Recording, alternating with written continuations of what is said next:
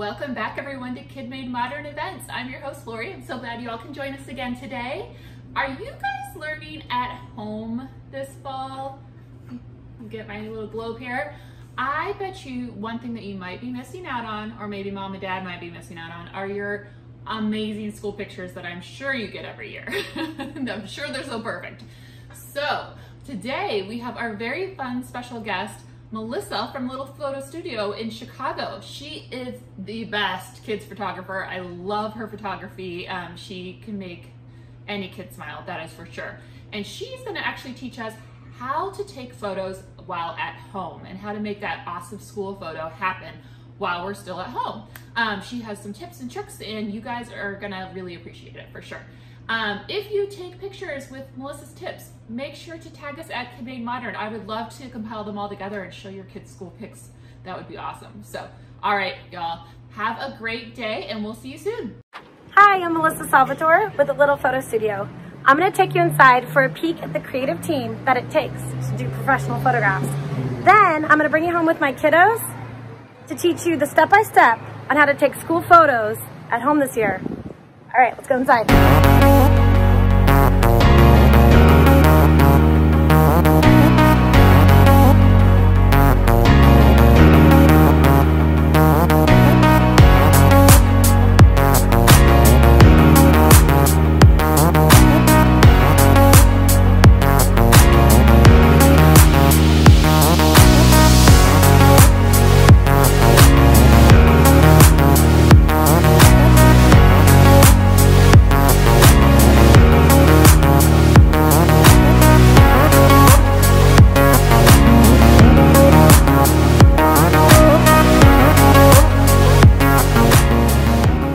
When it comes to picking the right gear, you can use an SLR camera. A cell phone camera works great, or if you want to have a little more fun with it, pick up a Polaroid.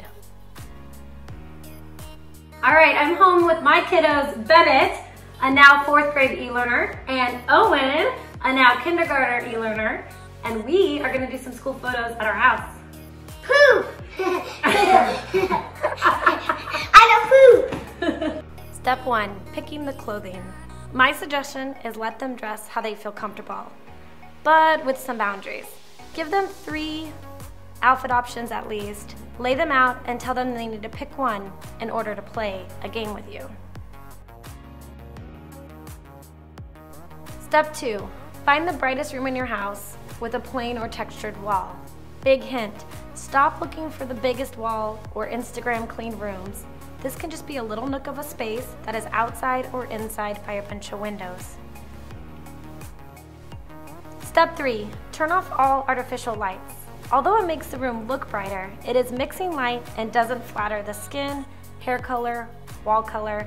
Let's just say it doesn't usually make for a good looking photo. Step 4, test. Kids have the patience of, well, insert anything that comes to mind that can't do anything boring for longer than 2 minutes. So testing your light and camera, or even your phone setting, will take some time. Don't make the kids sit there for that time. Step 5, don't make a big deal out of taking photos and bribing your kiddos. Let them know you have a fun game planned and that you're gonna just play and you want to record the whole thing.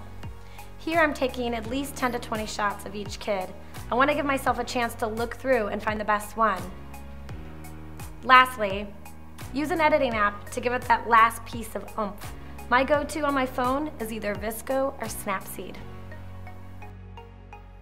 Okay, number 1 tip when photographing your kids at home. Don't bribe them. They'll know you're up to something.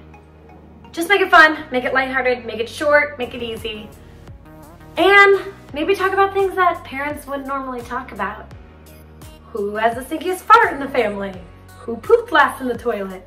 You know, good old potty humor. Always does a trick. Have fun.